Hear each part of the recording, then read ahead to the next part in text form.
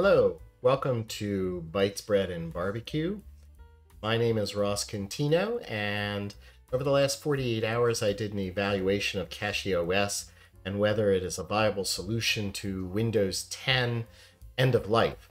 I did this because 9 months ago I did a series of benchmarks on various Linux distribution and their performance.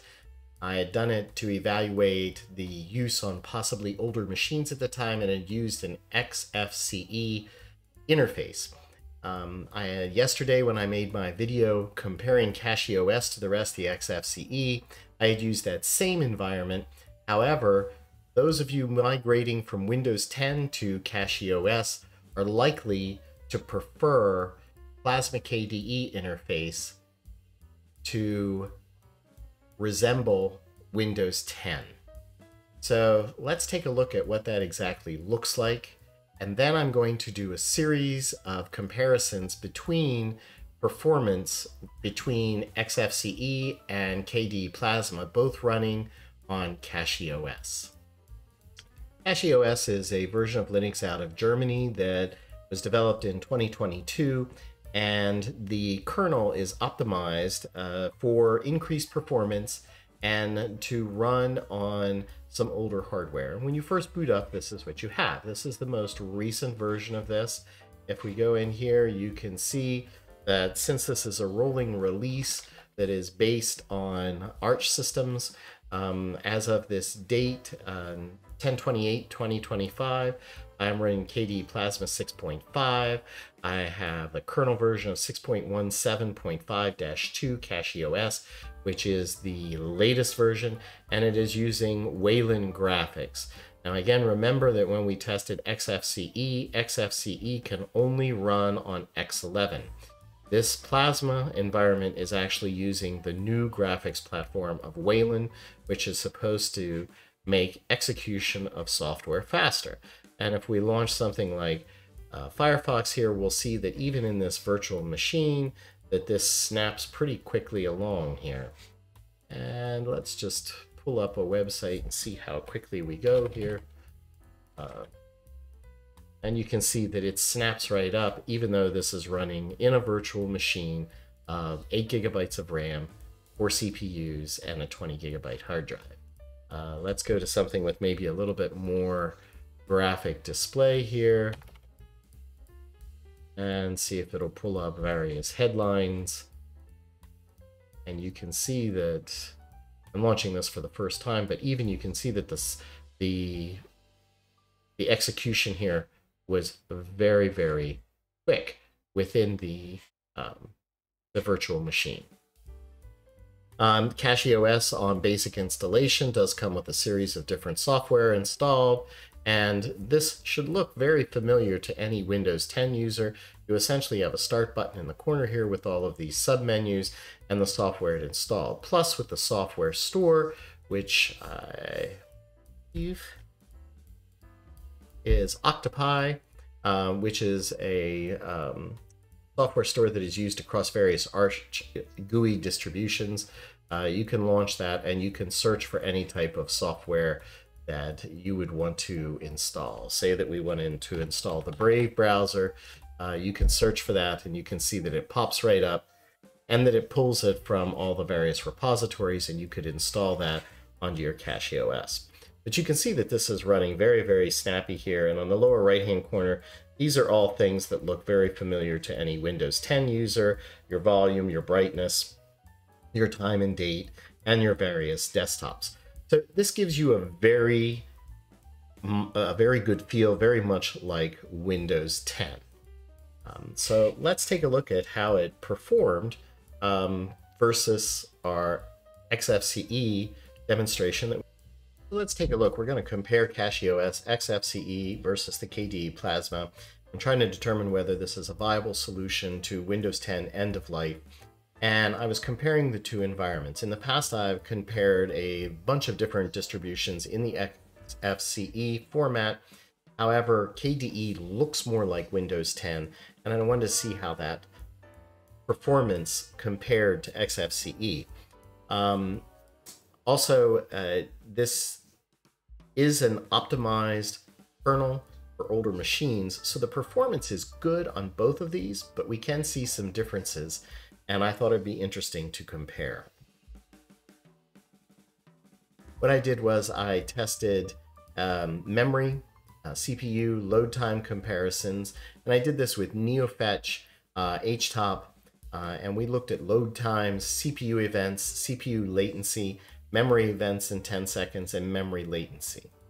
So each of these was run on a virtual machine within KEMU. Each machine had 8 gigabytes of memory, 4 CPUs, and a 20 gigabyte hard drive.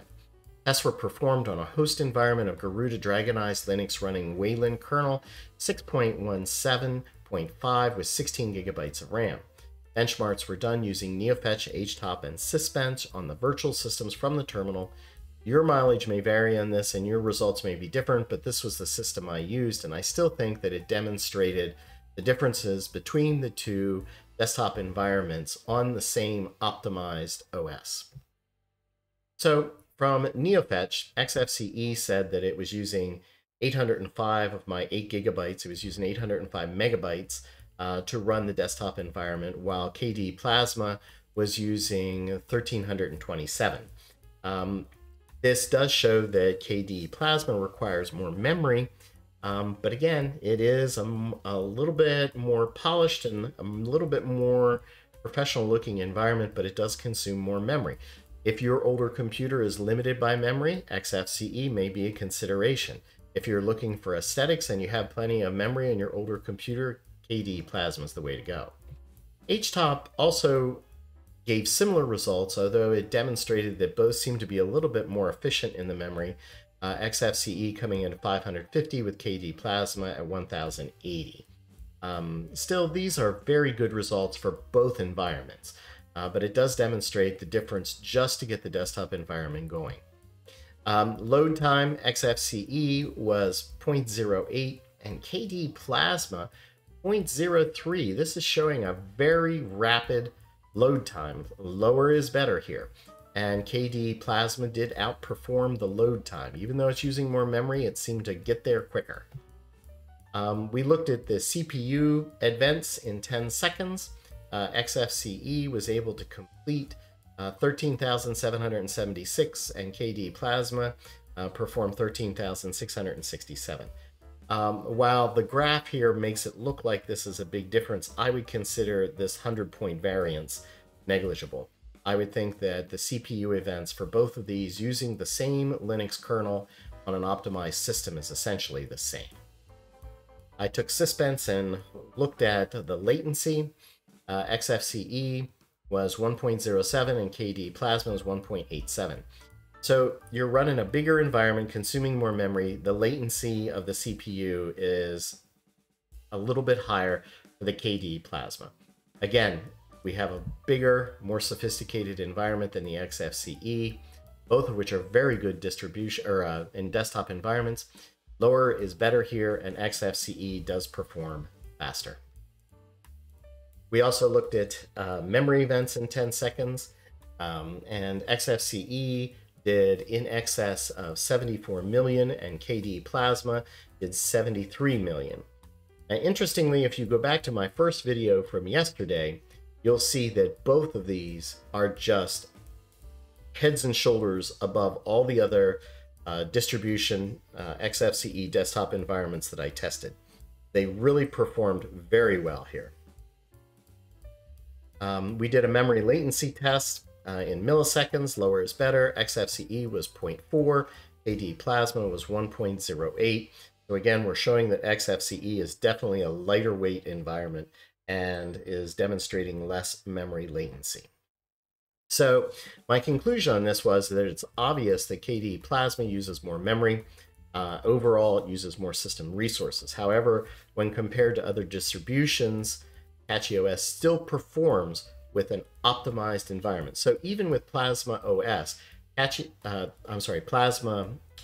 Plasma, CachyOS is still outperforming other environments that were loaded with the lighter weight XFCE in my first video from yesterday.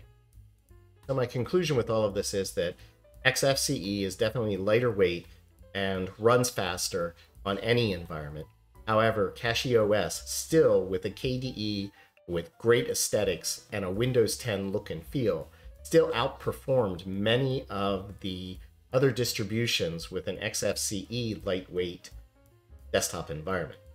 I think that this does demonstrate that CachyOS is a viable alternative to end life on older computers and may make them run with a higher performance. I thought that this was a very interesting comparison. If you agree, hit that like button down below. It helps me with YouTube. If you really agree, hit the subscribe button down below. And I appreciate you stopping by at Bites Bread and Barbecue. See you later.